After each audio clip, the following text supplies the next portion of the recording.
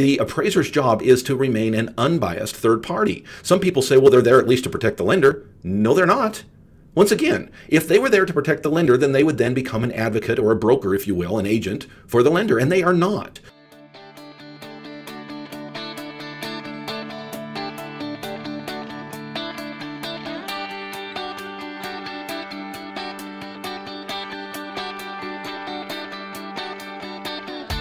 Originating from deep inside the Rocky Mountains, transported through the power of the internet, and arriving inside your tiny earbuds.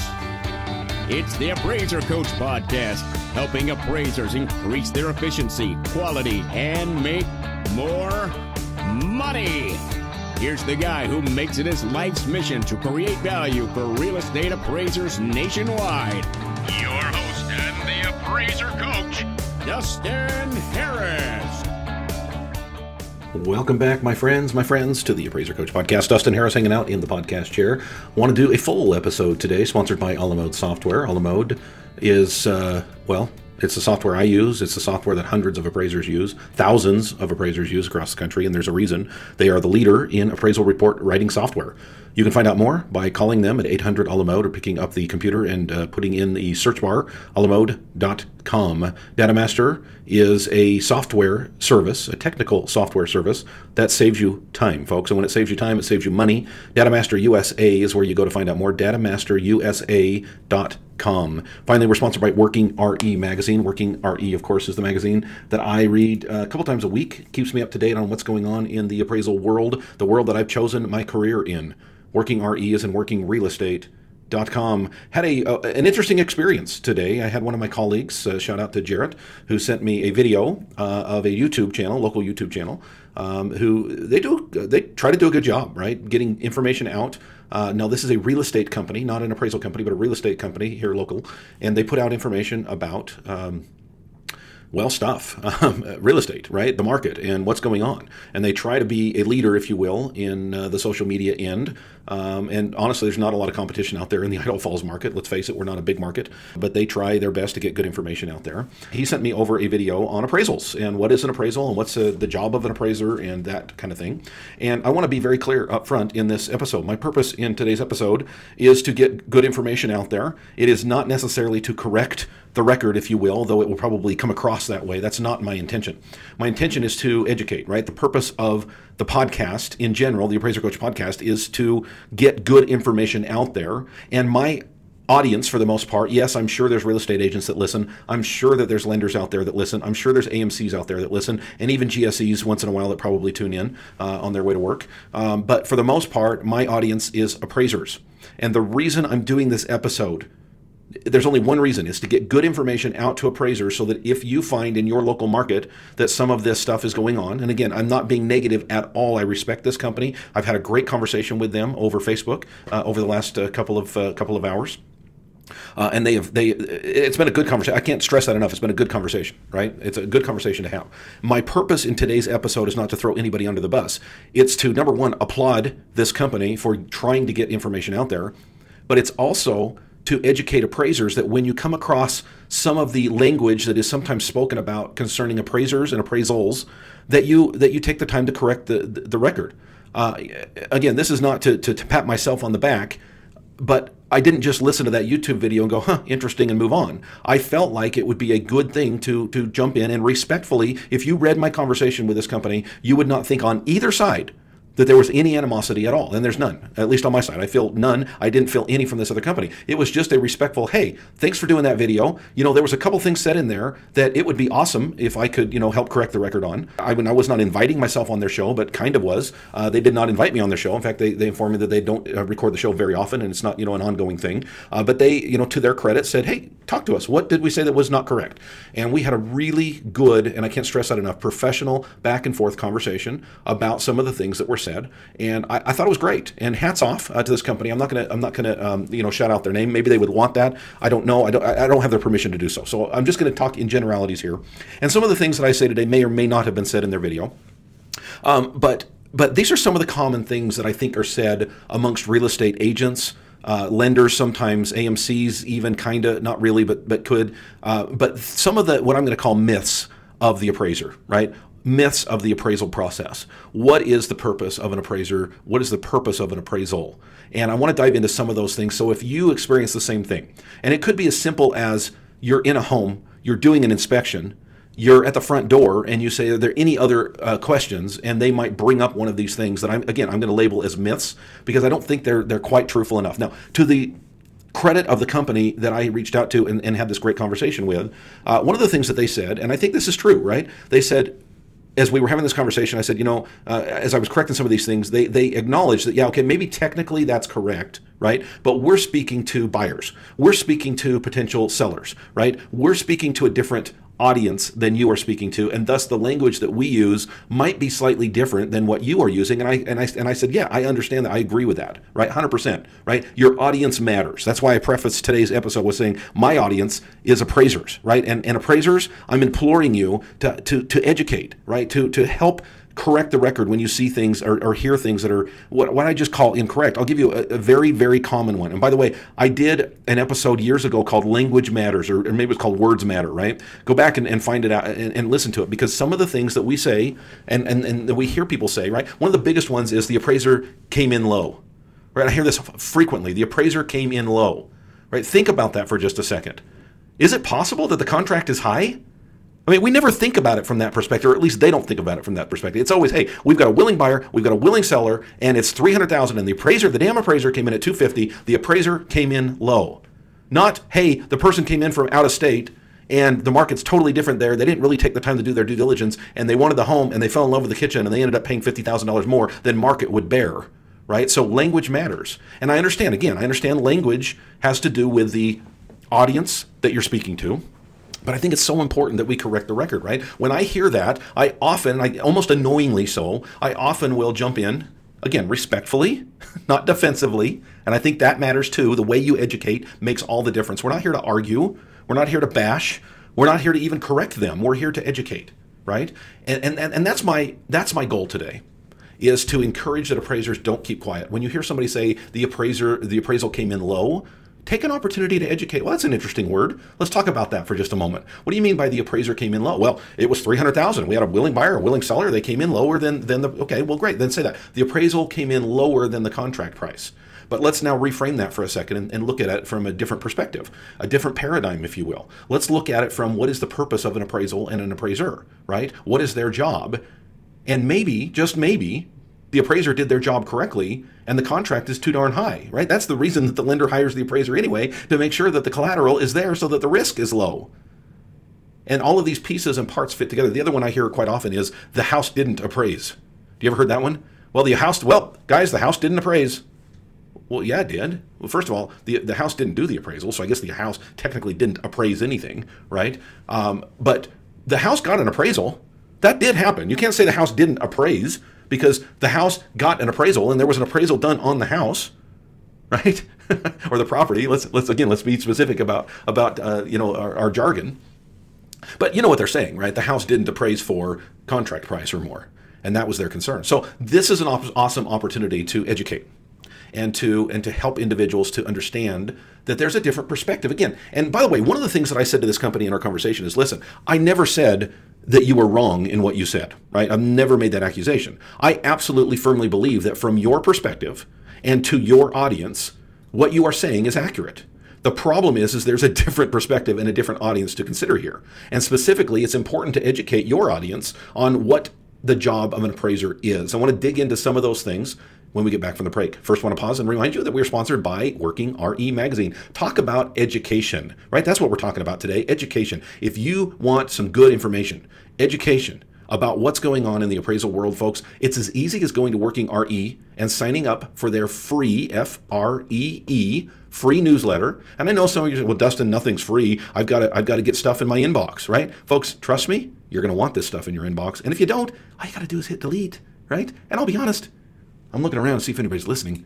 I do sometimes delete Working RE Magazine without even opening it up. I look at the subject line and I'm like, not for me today, right? That's the cool thing about it. You can click on the stuff you like and you can delete the stuff you don't. But I'm telling you, folks, you're going to like a whole lot of stuff at workingre.com. Again, it's workingre.com. DatamasterUSA.com is where you go to find out more about the company that will take the data that you find and put it in your report, right? It's technology, folks. It's one button. You click it, it goes in your report. Yeah, you got to check and make sure it's accurate, but it will be. Yeah, you're responsible to make sure the data is in there the right way. It will be. Data Master USA is going to save you about 40 minutes on every report that you do. I'm talking like 1004s, right? Every full report that you do, about 40 minutes. Who doesn't want to save that time? And who doesn't want to save that money? DatamasterUSA.com, DatamasterUSA.com. Speaking of saving time and money, a la mode will help you to do that, right? A la mode is there to help the appraiser to be more efficient and more effective at what they do. God bless a la mode. If you're with any other company, check them out. Go to alamode.com or call 800 a la mode.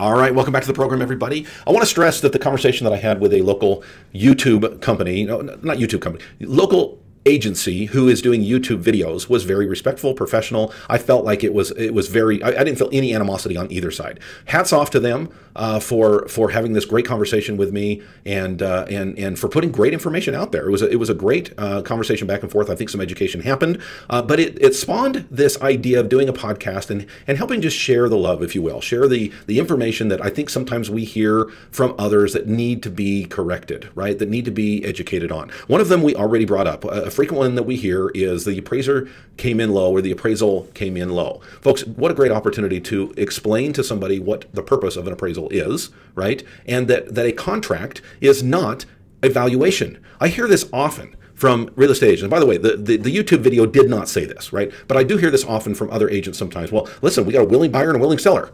So there's the value. Okay, well then my answer to that is then why get an appraisal? Why doesn't the lender just take the contract and run with it? And I think anybody that is honest with themselves understands why they don't do that. There's a reason why an appraisal is done. Because if the value was the contract, if the value was a willing buyer and a willing seller made a deal, there would be no reason for an appraisal. I think this is important to point out that the appraiser's job is not to justify the contract. That is not the appraiser's job. The appraiser's job is to come up with a well-supported opinion of value. Now, what the buyer, the seller, the lender, the real estate agents on either side tend and then do with that information is up to them. But one of the things that I want to do is point out that the appraiser's job is not to protect the buyer. I often hear this, that the appraiser's job is to protect the buyer. Now, the result of an appraisal, right? The answer to an appraisal may determine what a buyer does, right? The buyer may take that information and make a decision based on certain information. There may even be an appraisal contingency, and probably is, in the purchase sale agreement. In other words, if the appraisal doesn't come in at least at the contract price, then we have a way to back out or renegotiate, or sometimes there's an escalation clause or something of that nature. But what information is provided on the appraisal may affect what the lender does, may affect what the buyer does, it may affect what the seller does, right? It may affect many things, but that is not the job of the buyer. Now, why is that important? I'm sure some of you are saying, well, Dustin, that's silly, right? You're saying that the job of the appraiser is not to protect the buyer, but you're also saying that the appraisal may protect the buyer. Yep, I'm saying both of those things, right? I think it's important to point out for this reason. Specifically, the appraiser needs to remain an unbiased third party. And the moment that appraiser becomes an advocate for the buyer, and folks, when you say that the appraisal is there to protect the buyer, you're really saying that the appraiser is an advocate for the buyer. And they are not. I want to make it very clear that the appraiser's job is to remain an unbiased third party. Some people say, well, they're there at least to protect the lender. No, they're not. Once again, if they were there to protect the lender, then they would then become an advocate or a broker, if you will, an agent for the lender, and they are not. In fact, we are one of the only, if not the only, unbiased third party in the whole transaction from start to finish. Think about it. The buyer has skin in the game. The seller has skin in the game. The agent, the listing agent, the buying agent, both have skin in the game. The lender has skin in the game, right? So many people have skin in the game. Now, maybe you could argue that the inspector doesn't have skin in the game, okay? But even then, I would say you're probably stretching it, because I've got a lot of inspections, and they are very much on the seller or on the buyer side, right? They invite you out to the property. They show you what you need to be aware of, right? Even that is not the same as an appraisal in the unbiased third-party side of an appraiser, right? So I understand that sometimes the language seems, okay, Dustin, really, you're going to nitpick over, I say that the appraiser's job is to protect the buyer, and you're saying that the appraiser is to remain an unbiased third party, but they might the buyer may take the results of an appraisal and it may affect what they do. Really, there's that big of a difference? Absolutely. I think it's super important to understand that the appraiser is to remain an unbiased third party. They are not an advocate for anybody. Therefore, they are not there to protect the buyer. Okay? The other thing I often hear is that the job of the appraiser is to say whether or not the purchase is correct. Okay, the job of the appraiser is to say whether the purchase contract is correct. No, folks, it is not. Now some might say, well, Dustin, I understand that appraisers have a copy of the purchase sale agreement, and that usually is true. 90% of the time, we do have a copy of the purchase sale agreement because part of our job is to analyze that contract. Okay, that is different than deciding whether or not that contract is within market value. Now, I know this sounds like a stupid and again silly.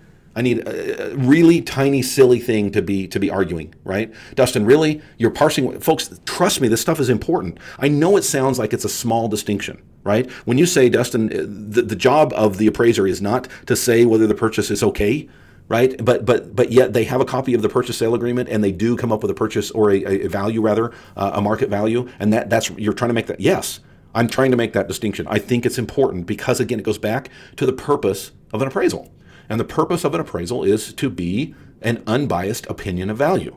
And thus the appraiser is the unbiased appraiser, right? The unbiased third party. Okay. Some of the other things that I hear, other myths, if you will, is that the borrower ordered the appraisal.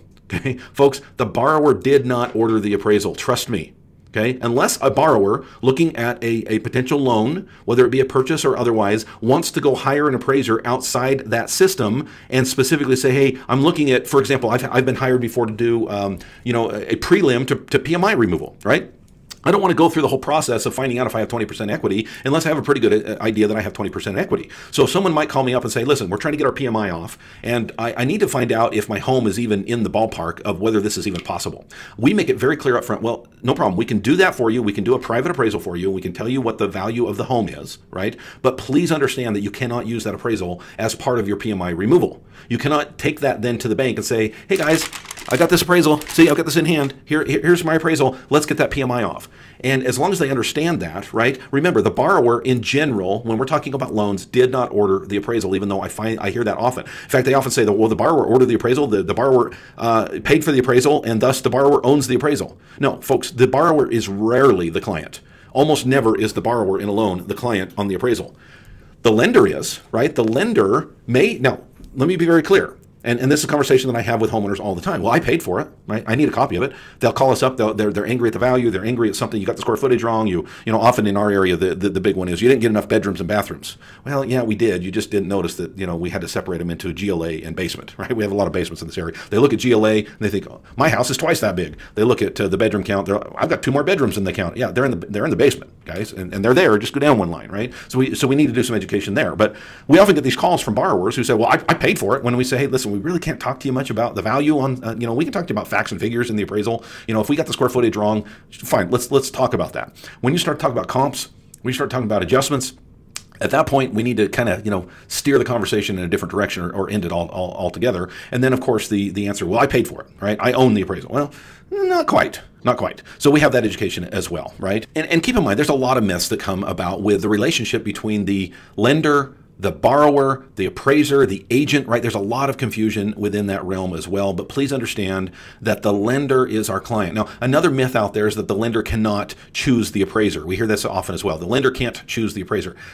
Again, not true. Not true. Now, the lender can't have a biased position in that choice. In other words, the lender, because of regulation, can't say, you know what, I like this appraiser. That Dustin guy always comes in, always hits our value. Let's give him 100% of our deals, right? That's when you have a problem. But absolutely, the lender can choose the appraiser, right? As long as they are working within the regulation side of things. Now, this usually comes up with the AMCs. Well, they have to use AMCs. They can't choose the appraiser directly, so they use AMCs so they can indirectly choose the appraiser. No, again, not true. An AMC's job is multiple, right? It could be regulation side of things. It could be, making sure that there is a firewall, if you will, between the loan officer and the appraiser. It could be just, it's easier to go to an AMC and choose an appraiser than it is to go out and start, making phone calls and sending emails to find your own. There's a lot of purposes for an AMC, but it is a myth, folks, to think that the lender cannot choose the appraiser, because they absolutely can. Okay, as long as they fit within the regulations. Okay, that's mostly it. There's other things I think that come come up on occasion. And again, I think a lot of these things seem silly. I mean, again, we had a very cordial conversation back and forth about this particular episode. I thought it was a positive on both sides. But, on one side, I think, they didn't say these words, but if you read between the lines, it's like, come on, Dustin, aren't you being a little bit, nitpicky? I mean, really? I mean, is this really that important? I really think it is, folks. I really do. I think that, and granted, and I answered back again. They didn't ask that specific question, but I did say, listen, it probably seems like I'm being a little bit nitpicky. And let's be honest, appraisers, we've been run down in the past, and we get to defensive. I hope I haven't come across that way. That's certainly not my intention to be defensive here. It's more to educate and to have a cordial conversation and build a relationship, if you will. And I can see why, from their perspective, it seems like we're being a little nitpicky, right? That we're going a little over the top when it comes to, really, you're gonna do that? I mean, come on, is it really that big of a deal? I do think it is, and here's why. Okay, again, as we close up today, let me just say the most important thing that I think can be understood here is that the job of the appraiser, and I've said it multiple times today, is to be the unbiased third party. And most of these myths that we've talked about today, and most of the things that I took exception with in the video, went to the opposite of that. And that's why I think it's important to point these things out. The appraiser is an unbiased third party. And anytime we become an advocate in anybody's eyes for one side or the other, or that our job changes in what we're really out there to do, which is to determine the market value of a property, all of a sudden there becomes other problems, right? And myths develop into miseducation, and miseducation develops into misunderstanding, and misunderstanding develops into, well, there's a whole plethora of things. The dominoes fall at that point. So, hey, thank you. Again, shout out. I'm not going to name the company because I don't have permission to do so, but shout out to these companies that are trying to get good education out there. Thank you for having a good, open conversation with me on Facebook. And by the way, it was a private, when I say Facebook, it was a private message back and forth, and they were very respectful and professional, and I hope we both learned on either side of that conversation. Folks, if you want to learn more about how to get your voice out there, one of the things we talk about in the All-Star team is marketing and getting your voice out there and having a Facebook page and engaging in these conversations with others and becoming known as the expert. If you want to learn more about that and more, please join our All-Star team, theappraisercoach.com/memberships. You've been listening to the Appraiser Coach podcast with Dustin Harris. If you like what you hear, please give us a 5-star rating and post a short review on iTunes. For more in-depth insider information on how you can make more money as a real estate appraiser, visit theappraisercoach.com and sign up for the All-Star team today. Thanks for joining us. And now, get out there and create some value.